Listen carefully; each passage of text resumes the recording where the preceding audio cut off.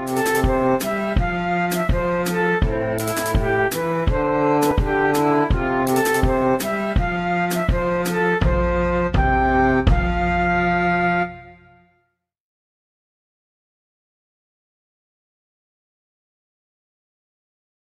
this video, we're looking at primary motor areas of the brain. So first, to get our bearings, as we come towards the left side of the brain, we're coming towards the front side of the head. And as we go towards the right side of the brain, we're going towards the back of the head. And one major area I'd like to direct your attention to is this major midline coming down here. That midline is called the central sulcus, and it's a major anatomical landmark for us in the brain as it separates the frontal lobe from the parietal lobe.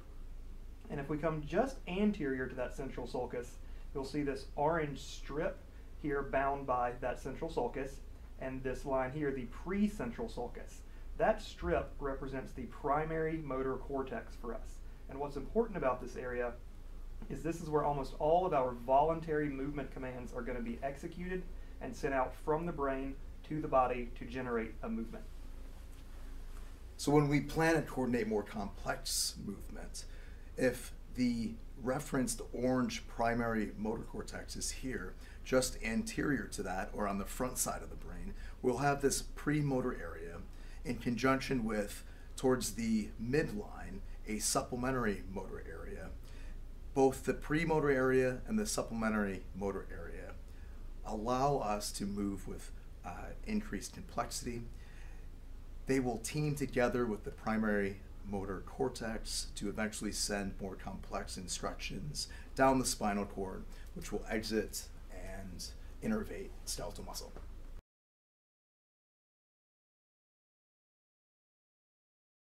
In this video, we're looking at primary sensory areas of the brain.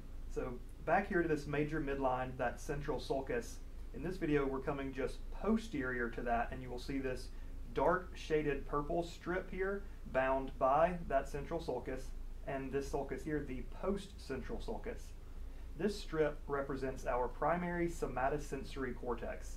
And what's important about this area is it's where almost all of our sensory information from the body will come to. So when we have sensations of touch, pressure, vibration, pain, temperature, all of those sensations will come from the body and end up at the final place here in the sensory cortex, where they will actually be felt by the body.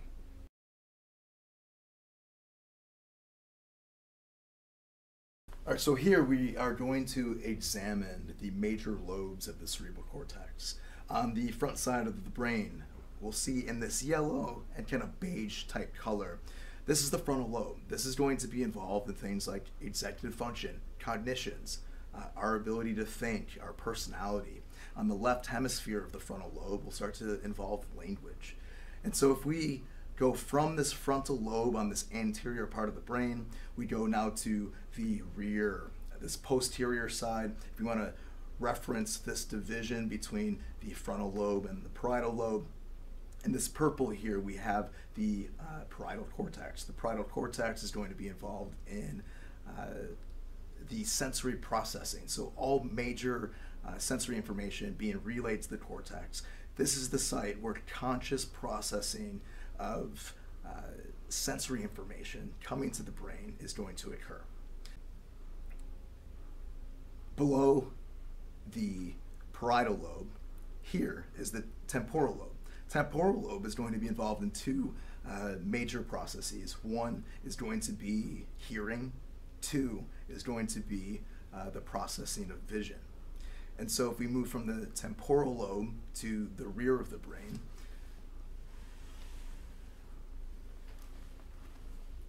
this yellow portion here is going to be considered the occipital lobe. In this yellow portion here, this occipital lobe will be involved in the early processing of both visual streams.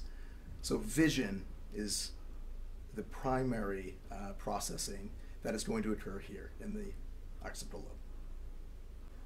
So below the occipital lobe here, we'll have a structure called the cerebellum. The cerebellum here is going to be involved in movement. It's considered one of the motor modulators. Along with the basal ganglia, the cerebellum can affect output of the primary motor cortex. Simply stated, the cerebellum is going to be involved in motor learning, it's going to be involved in balance, and it's going to be involved in correcting errors in real time. Say if cancer affected this part of our brain, movement would be very robotic, referred to as ataxia.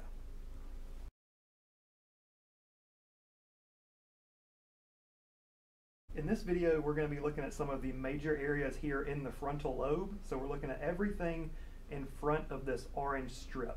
So the first I'd like to direct your attention to is just here at the midline. This top portion of the front of the brain is called the superior frontal gyrus.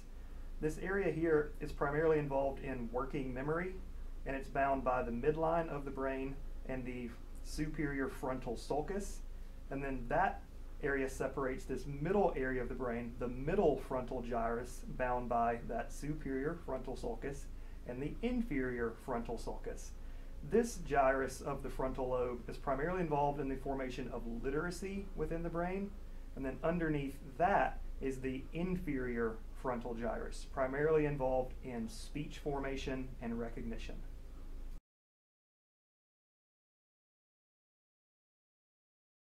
So here, the frontal lobe is in the yellow. As we tilt this brain upwards, we'll see here in purple the parietal lobe.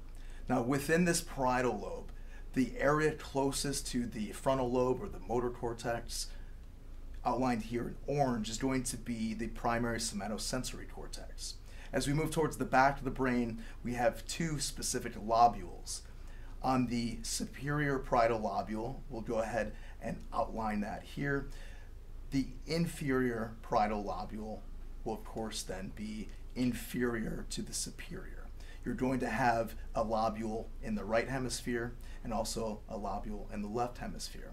So the superior parietal lobule, inferior parietal lobule of the left hemisphere.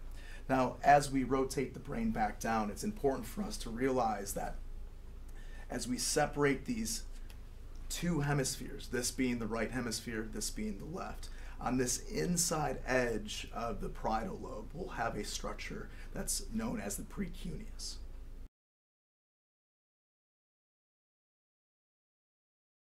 In this video, we're looking at major areas of the temporal lobe. So for this one, we're looking here where the purple shaded area separates from the red shaded area.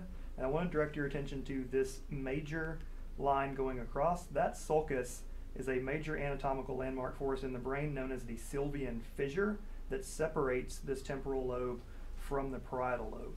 And if we come just inferior or just below that Sylvian fissure, we'll come to the superior temporal gyrus bound by that Sylvian fissure and the superior temporal sulcus. The superior temporal gyrus is primarily involved in auditory processing or processing hearing information. If we come just inferior to that, we will get to the middle temporal gyrus bound by that superior sulcus and the inferior temporal sulcus. This middle portion of the temporal lobe is primarily involved in associating our visual information and our auditory information, as well as memory processing. And then the bottom portion here of the temporal lobe, the inferior temporal gyrus, is primarily involved in visual processing.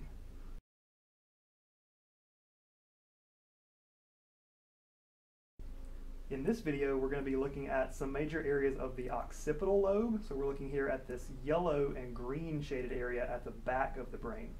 And first, I want to direct your attention here to where the yellow shaded area ends. This separation, this sulcus, is called the occipitoparietal sulcus, and it separates the occipital lobe from the parietal lobe. And this region is separated into three distinct areas: the superior, middle, and inferior occipital gyri. And collectively, we know this area as the occipital face area because it's involved in facial recognition and facial processing. And then as we come just here to the inside portion, as this starts to dip down, we see an area called the cuneus develop to visual processing.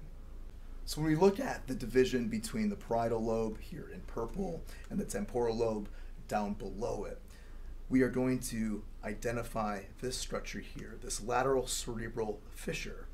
This fissure divides the parietal from the temporal lobes.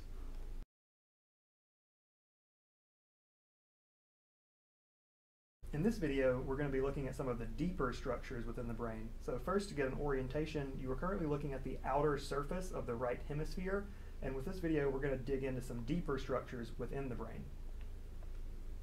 So first, I would like to direct your attention to this blue structure here in the middle. That structure is known as the corpus callosum, and it connects the two hemispheres of the brain together. And all of this orange area around and within is known as the limbic system. So collectively, we have to realize that the emotional regulation is occurring within this limbic system. And when we couple emotional regulation with the formation of memory, we first have to draw our attention here to the hippocampus. The hippocampus, the gyrus involved, is going to first consolidate memory. It's considered the CD burner. In conjunction, the hypothalamus,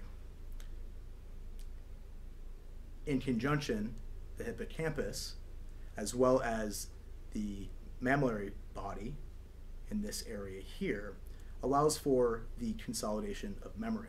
And so what's interesting is that if this structure is affected, in other words, there's a pathology that affects the structure and function of the mammillary body, amnesia could result. So pathologies related to dementia and Alzheimer's involve this body. So collectively, if we look at the limbic system, it's an integration of emotion and memory. We have the cingulate gyrus along with the mammillary body and the hippocampus making up the limbic system.